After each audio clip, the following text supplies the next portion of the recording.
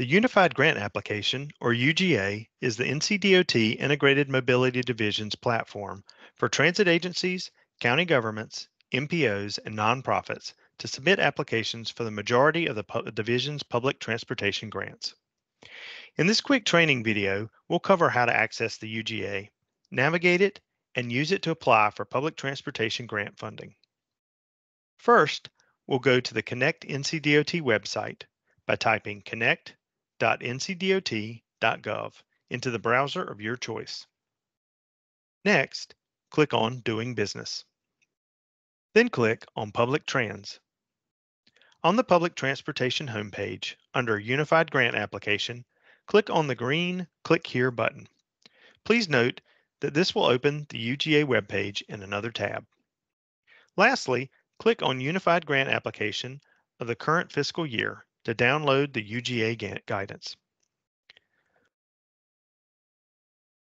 Once you have downloaded and opened the PDF, you will see that the second page shows some information on how to use this guidance. UGA guidance consists of three parts. Part 1, Background and Eligible Applicants. Part 2, Eligible Expenditures. And Part 3, Application Processes. This PDF document has interactive features to navigate through it. These buttons change color as you roll over them with your mouse. Use the navigation bar on the bottom to jump to each of the three parts, back to the introduction page, or to the previous or next page. You can click the Submit UGA Feedback button to open the UGA feedback form in a new window.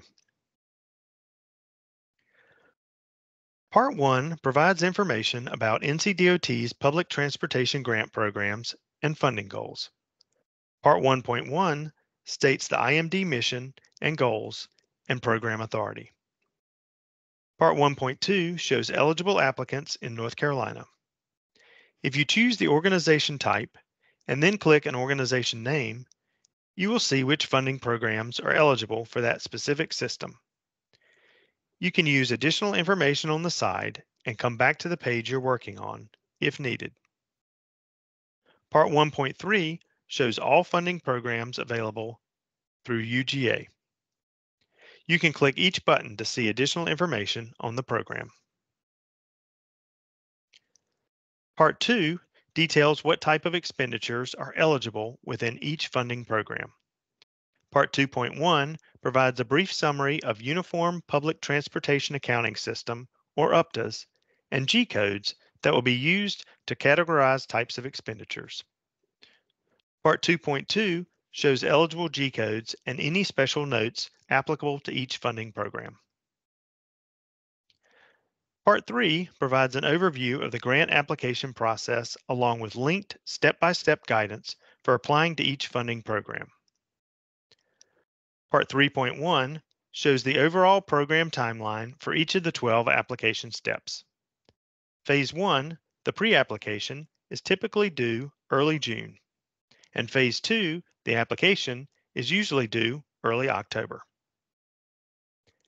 As shown in Part 3.2, the UGA consists of three phases: pre-application phase, application phase, and contracting and compliance phase. Within each of these phases, there are specific steps that the applicant must complete. The details of these steps vary by funding program. To apply for each funding program, click on that program button in Part 3.3 to be guided through the application. For additional guidance on each step, use resources and links on the bottom right corner. Part 3.4 shows UGA tools and resources that are available on the UGA website. If you click on the buttons, it will take you to the link where you can access them. If you have any questions, please contact your regional grant specialist. Thank you for your time.